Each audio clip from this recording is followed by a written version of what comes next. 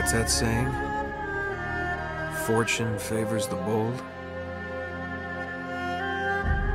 Yeah, right. Lucky me.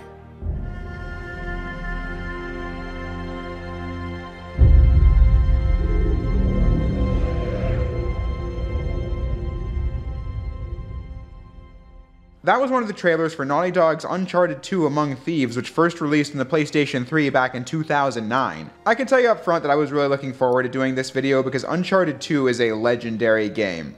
Arguably one of the best sequels in the history of video games, with millions of copies sold and awards won. I mentioned in the previous video that it's been a long time since I last played any of the Uncharted games, but when thinking about the series, this is the one I would remember the most because it's such a blockbuster game. When discussing my favorite games throughout my YouTube career, this is one I usually don't bring up because of the fact that it's been so long since I last played it that I don't have an updated opinion on it, which is why we're here today. I used to play the crap out of this game back when I first got it in 2013, but that begs the question of why that is. But before we dive into that, it's important to talk about Uncharted 1 for those who might have missed the previous video. Going back to Uncharted 1, the game was pretty much as good as I remembered, but it basically stops at being a really good game. Uncharted: Drake's Fortune was a significant title in that it had some of the best graphics and production values in the gaming industry back in 2007. It saw its developer, Naughty Dog, get out of their comfort zone and develop a game that was nothing like what they had achieved before. A cinematic third-person shooter bringing the action-adventure serial mode to life in a game.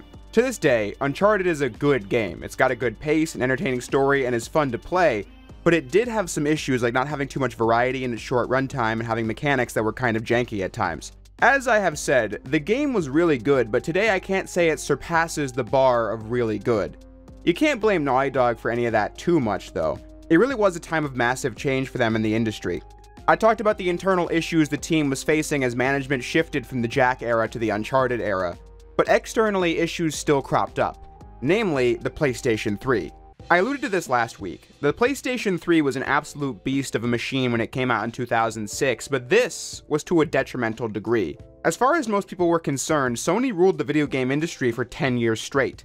The PlayStation dominated the market in the 90s, having sold 102 million units. The PlayStation 2 goes without saying. Not only is it, in my not-so-professional opinion, the greatest console of all time, but it's also, at time of writing, the highest-selling console ever made with 155 million units sold. Truly, Sony was untouchable for 2 generations straight, so it would be logical to think that the PlayStation 3 was going to be the same way. It was ambitious hardware with the complex cell processor, its Blu-ray disc utilization, its being able to play almost all the PS1 and PS2 games alongside your new HD games, all that stuff. But Sony banked on name recognition a little too hard with this one.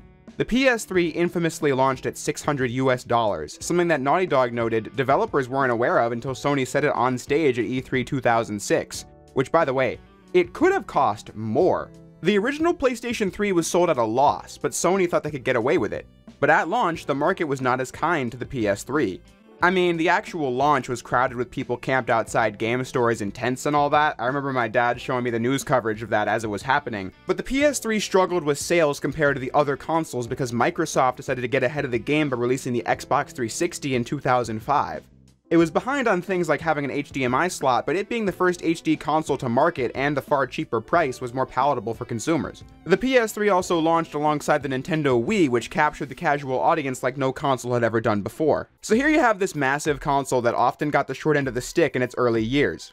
It was infamously difficult to develop for with its unique architecture, third-party games being designed for the Xbox 360 and then just ported to the PS3, so only the exclusives took advantage of what the hardware could do, which in and of itself was a learning curve for those developers and didn't always produce great results in terms of performance, and to make matters worse, America was hit with an economic recession in 2008, so I'd imagine that only made the $600 price tag of the PS3 even less appetizing for consumers. None of that is to say the original fat model is bad. I'm actually quite fond of it. It was the first PS3 I had ever gotten back in 2010, although I'm not sure what they were worth back then because I had gotten it used, and this is also after the revision had come out. But that's besides the point. The PS3 was the main console I wanted because of the fact that that's where all my favorite PS2 exclusive franchises were going on. This is actually not my original fat model though, because that got the yellow light of death back in 2013, and so that got trashed. This is a PS3 fat model I got myself back in 2019. But back to Sony and the PS3. A revision was desperately needed, which is what happened. In 2009, the PS3 Slim was released. It was a much smaller console that could do everything the original could, but with the exception of playing PS2 games. That was gutted to reduce the price tag. The Slim model launched for $300, which was much better. I only recently acquired this. I was at my uncle's house a few months ago for my cousin's birthday, and he was telling me about how he wanted to sell his PS3 to GameStop, but they didn't take PS3s anymore. I was like, if nobody wants it, I will gladly take it off your hands. So now I own all 3 PlayStation 3 models. The Super Slim is over there. It'll be discussed in another video. For those Jay's Reviews lore masters, this is a different uncle from the one who gave me his PlayStation 1 that I talked about a couple of years ago. For those who were curious. So how does all this relate back to Uncharted? Well, Uncharted 1 proved itself to be a success. ND claimed it was not really a case of a massive marketing campaign, but rather word of mouth that made people interested because it just looked so cool. Uncharted was such a hit on such a comedy of errors console, which really says a lot about how good the game was as the first of a new IP. Naughty Dog was pretty excited to do Uncharted 2. It was the kind of thing where Uncharted 1 shipping didn't inspire the team to want to go on break. They wanted to dive in and see what they could really do now that they had a foundation to work from. Uncharted 1 was in development for over 2 years, but most of that time was spent simply learning how to code for PlayStation 3 and creating a new IP from scratch and figuring out how they were going to bring it to life and what kind of gameplay it would have. Sounds pretty stressful, I must say. That's the beauty of a sequel. All that hard work has already been done, so now they can assess what worked about Uncharted, what people didn't like about it, and what they'd want to do differently now that they had the time and hindsight to ask such a question, and then put their foot on the gas making the best game possible. I can go over how they did this as we go along, because the remainder of this video is going to be all about how Uncharted 2 Among Thieves demolishes expectations, producing an incredible sequel, and how it turned the tides of the PlayStation 3.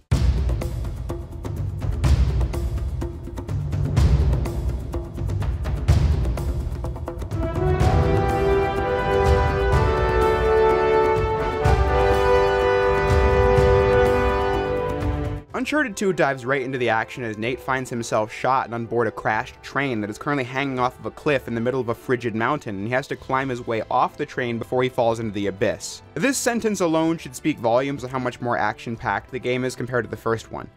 It's almost unfair to compare them since Uncharted 1 had to set up the characters quickly and effectively, and to that end, they succeeded. This game, having the benefit of you already knowing Nate, can just drop you into the action and you're already hooked. The first half of the game is a flashback to get us to this point. Nate was minding his own business until an old associate, Harry Flynn, tracks him down with the help of his ally, Chloe Fraser, as he needed Nate's help to bust into a museum with a treasure that will help their client, Zoran Lazarevich, find the lost fleet of Marco Polo and hopefully find Shambhala and the Chintamani stone that lies within. Nate is betrayed by Flynn at the museum and is sent to jail, only to be let out on bail thanks to the returning Victor Sullivan.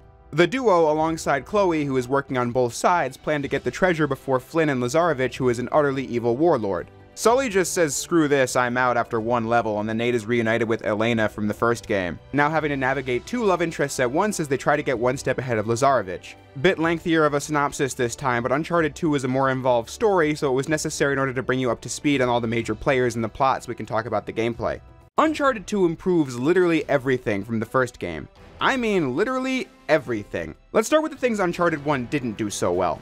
Nate handles much better in this. While designing a game with human protagonists, you'd want the way they move to feel real. So I understand why Nate felt a little heavy in the first game since no actual human could move around the way Jack does, for example. However, Nate running around and jumping did feel like he was wearing cement shoes or something. Uncharted 2 manages to keep that feeling of controlling an actual human being in the way Nate moves around, but it feels a lot smoother when jumping and rolling and running around. So the mere act of pushing buttons just feels better than the first game.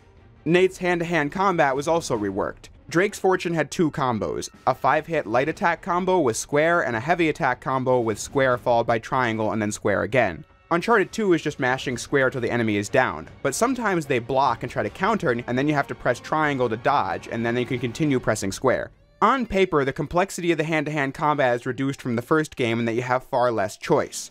Also less reward because a heavy combo in 1 gave you more ammo, but it just felt finicky with the timing.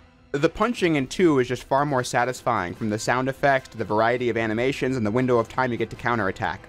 It just feels like an action movie fist fight come to life, which is exactly what I want from Uncharted, not to go combo mad. But having said that, Nate can do more context-sensitive physical attacks than you could in Drake's Fortune, such as if you're standing on cover when an enemy is behind it, you can just kick them in the face. Never gets old. You can also push enemies off of ledges when near them and other things like that. I actually tried doing the kick thing in the first game, and of course I got killed because I forgot it wasn't in the game. But then, the biggest thing I didn't like about the first game was how they would put the action on pause to do lengthy scenes of platforming or puzzle solving. Platforming wasn't bad, it just felt very basic and like it played itself. The puzzles being simplistic, not rising above, see the thing on the page, make the thing look like the page. Now, Uncharted 2 doesn't do much to improve these elements on their own, as the platforming is still a case of pressing X and then Nate will do everything for you. But to its credit, they do include moments that require more timing in your moves. Not a supremely high amount, but enough to feel like an improvement, and they do even better with the scale and scope, playing with the camera for some perilous shots. But where I think the improvement lies is with how platforming is integrated with the pace of the game. In Uncharted 2, you'll be involved in large gunfights, but then right after you'll need to go up some buildings, and to do that you have to climb up a pipe or some beams, and then you're in the building ready for the next set piece. It feels like an organic part of the game rather than, here is the next extended platforming segment.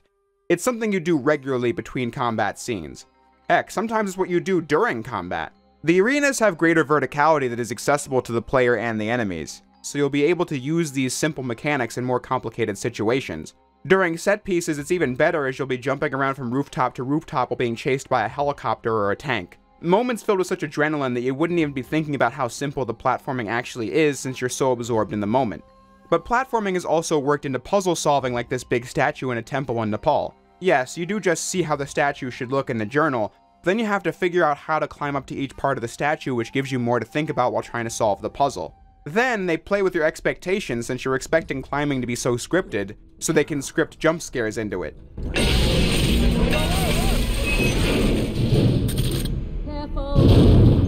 I don't know why, that one got me. In combat, Uncharted 2 is also a massive step up. The foundations of combat from Uncharted 1 were strong. I went into that in the last video. The dynamic of finding weapons and only being able to have 2 guns at a time created a lot of on-the-fly decision making which kept combat engaging. Uncharted 2 does all of that again with a roster of incredibly satisfying weapons, with new mechanics included like riot shields you pick up that only let you fire with a handgun, or explosive barrels you blow up, while making improvements to the mechanics and handling that were already there. This is harder to appreciate in 2023 due to the PS4 ports, but it should be mentioned that Among Thieves ditched all the 6-axis controls from Drake's Fortune, as by 2009 it was pretty clear that the motion controls on PS3 were pretty frickin' lame. All that really means for Uncharted 2 was that grenades are now controlled with the analog stick, as is balancing on small beams. As for the act of shooting, I said Uncharted 1 made it feel kind of clunky to work with, in that the crosshairs move too fast by default, but too slow when adjusting it.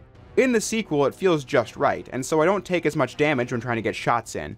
An improvement in the fine-tuning of aiming is just one small bullet point in a list of great things, right? But it's such a fundamental part of the experience that it pays dividends while you play, since you'll be spending a lot of time shooting and you want that to be as fun and functional as possible. Switching cover was also something that felt really off in the first game, as you'd be left open for damage while doing so. Uncharted 2 allows you to switch cover and immediately snap to the nearest one, whether that be from rounding the corner of the cover you're currently hiding behind or going between 2 separate ones. It might sound like a reduction in the complexity or challenge or whatever, but like the hand-to-hand combat, I'm down with an improvement in the fun factor of the game. Combat encounters are just more enjoyable in Uncharted 2 because the maps you battle on just feel better designed than what you got in the first game. The previous one kept you in the moment during shooting segments, but oftentimes it felt pretty chaotic.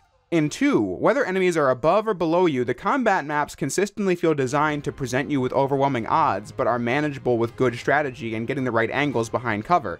The maps include more of the climbing mechanics, which ties into the platforming controls, and this is put to good use because combat is far more dynamic in Uncharted 2 via its inclusion of stealth mechanics. The stealth element of the game isn't particularly complex or involved, just staying out of sight and doing takedowns on unsuspecting enemies. However, it's the way this stealth interacts with combat that changes the game completely. In Uncharted 1, dedicated shooting segments didn't really give you a choice in how it was going to go besides finding weapons and such. Here, there are just so many different ways to engage a room of enemies because if you don't get spotted, you can stealth take down several enemies and avoid having to blast through all of them. There are still some moments where it can't be avoided, but the light stealth mechanics just gives Uncharted 2 more depth when playing because the player can engage with combat encounters in a plethora of different ways you couldn't in the first game. That should keep you mechanically engaged throughout the game, but it also helps that no segment goes on too long. When editing Uncharted 1, it became pretty clear that visually the game is pretty samey throughout. You play almost exclusively in jungles and stone structures. Made it kinda difficult to mix up the footage I was showing. Uncharted 2 is nothing like that. In this one, you do a stealth mission in this high-end museum, you go through a swamp in Borneo, explore Nepal, the Himalayas, and then journey to Shambhala, each with their own unique visual style and level design challenges in terms of platforming and shooting. Every area looks fantastic even to this day as well. As I mentioned way earlier in the script, Naughty Dog had a much better handle on the PS3 when designing Uncharted 2 compared to the first one. Thanks to some help from Guerrilla Games, they were able to overcome their long-standing issue with VSync, and then they were able to use the development time to really dive into what the PS3's cell processor could do. According to them, Uncharted 1 only utilized about 30% of the cell's power, and the sequel was shooting for 100%. We added more functionality to it so that it all could be done on the SPUs and really efficiently, and with much higher quality than before. Our characters, they typically have 80,000 polygons in one character, like the main character. In total, what we try to push through to the graphics chip is about 1.2 million triangles that we try to draw every frame.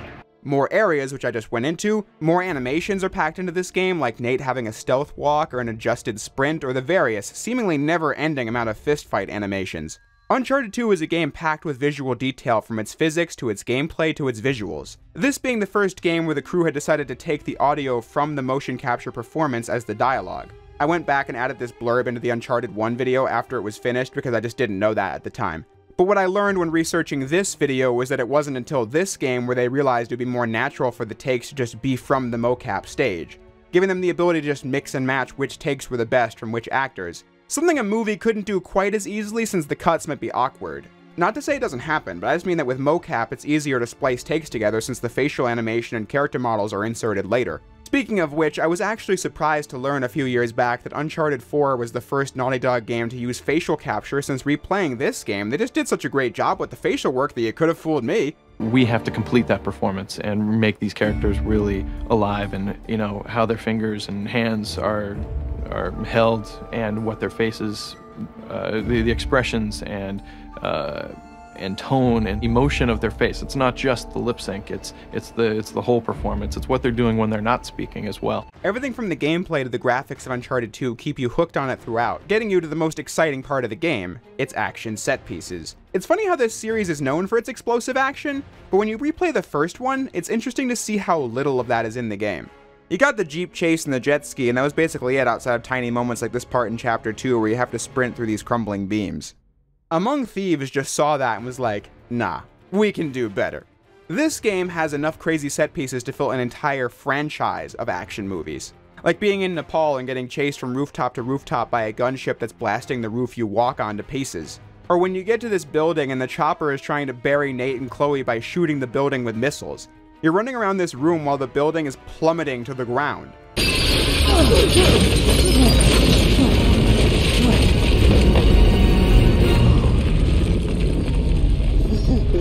We were almost in that.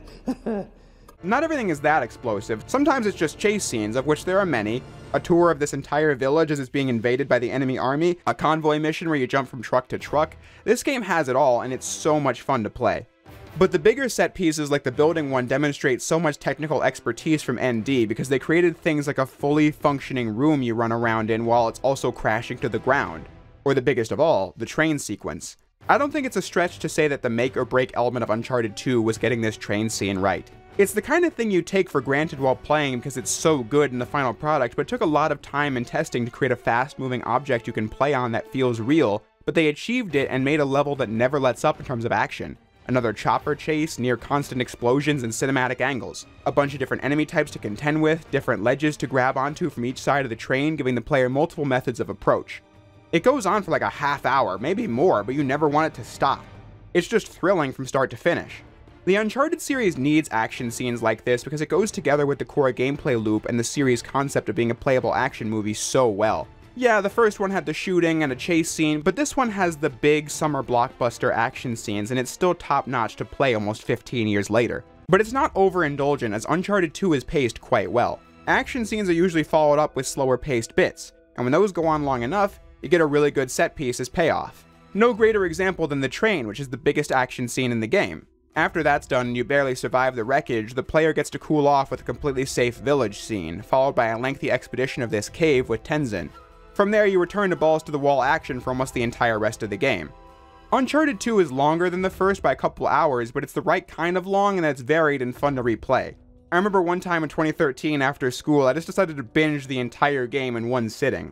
I don't know how I did it, but I did, and I had fun with it. It was like a personal challenge. I also had a lot of fun with the cheats menu back when I was super into playing this game. Like the various skins that you play as the other characters, or the no gravity effects cheat which me and my friend had a riot laughing at while playing.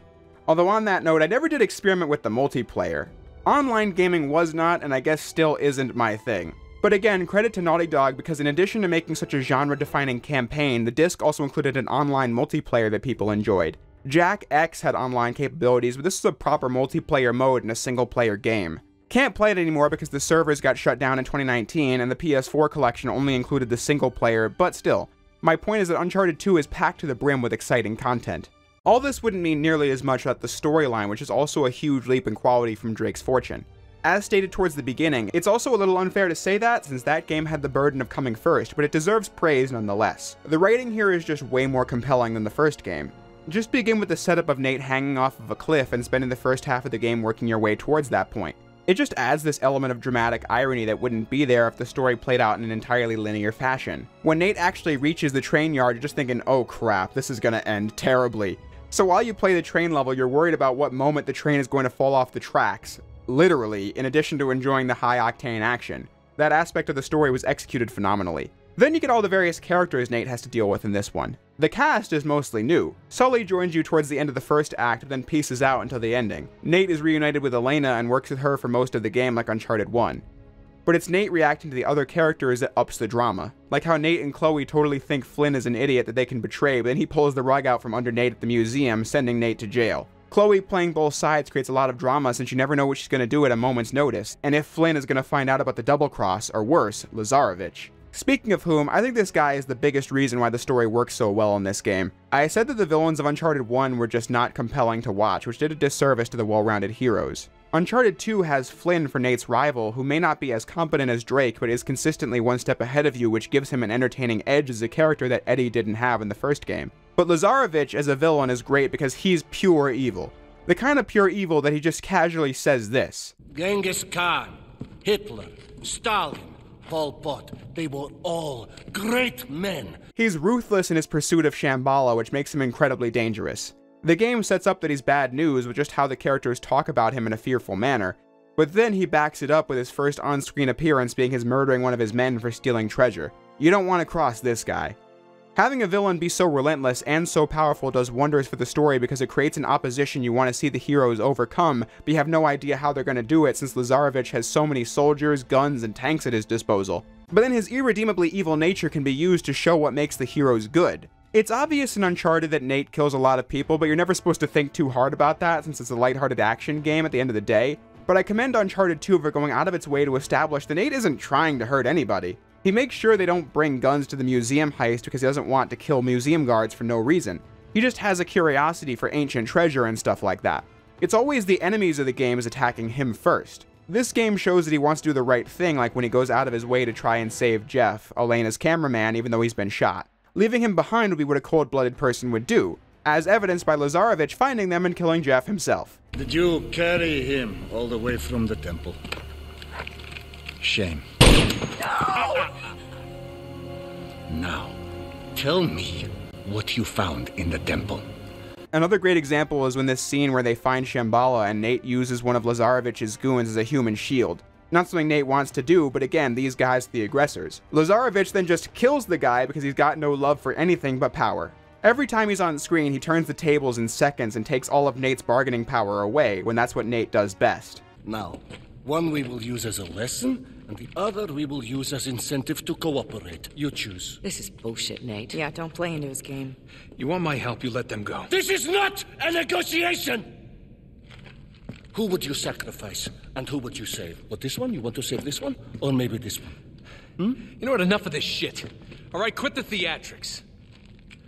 I'll do what you want. This is what I was trying to illustrate in Uncharted 1, that having a really memorable bad guy further enriches the main cast and drives the plot in exciting ways. I love a pure evil bad guy because they're really fun to watch, and Uncharted 2 nails that, leading to an exciting finale with several action set pieces like I said before. The introduction of more monstrous creatures, which I always had an easier time buying into in this game than the first one. Perhaps this is because this is the sequel, which made it so that I was expecting the supernatural, but I just like the way they paced it, and so you see this dramatic shot of the monster that Nate can't see, adding more of that dramatic irony to the cave exploration. And then it's a tense bit of gameplay as you get a really weak gun against one of them. But then the biggest guns can barely touch the new enemies as they destroy Lazarevich's army. The first game set it up that something weird was killing people on the island, and then bam, zombies show up. It just felt jarring in a way where this one didn't. The stakes get higher when Elena takes a grenade from Flynn, and then Lazarevich gets the unlimited power from the tree, and then you get a final boss that's actually a boss fight this time, where the newly introduced sap explosion mechanic has made the final challenge, as it's the only thing you can use to defeat Lazarevich, as the day is saved and Elena is healed too,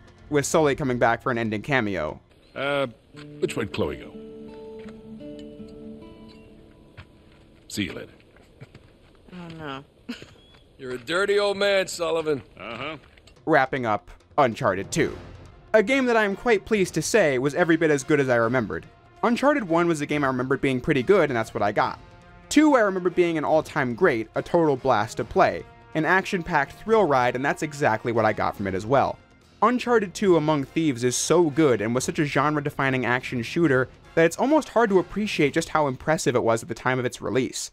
The game came out just a couple months after the PS3 Slim released and was its flagship title, selling 500,000 copies in North America in the month of its release, selling 3.5 million units worldwide within just a couple months. Uncharted 2 swept awards for Best Game of 2009 in a plethora of other categories and got the reception it deserved. Near perfect scores across the board. Before Uncharted 2, no game had so effortlessly blended action shooting with the cinematic flair of a great summer blockbuster, telling a compelling story with funny and likable protagonists and equally despicable antagonists. It's a great game that improved upon its predecessor in every way imaginable and shattered expectations by going above and beyond that standard. I loved this game the moment I first played it 10 years ago, and I still do now, I'm glad to say. Although I don't want to repeat myself too much, so I'll just get to the point. Next up is Uncharted 3 Drake's Deception, which was first released in 2011, and I will say this, of all of Naughty Dog's PlayStation games, this is the one I remember the least, barring Lost Legacy, which I've actually never played. But back on point, will I hate Uncharted 3? Will I love Uncharted 3? Will I be somewhere in the middle? Will it be the game of all time? I'm not sure at this moment, but that's why you gotta stay tuned for the next video to find out what I have to say about Uncharted 3. And in the meantime, I'll say what I always do. Thank you all for watching, and I'll see you next time.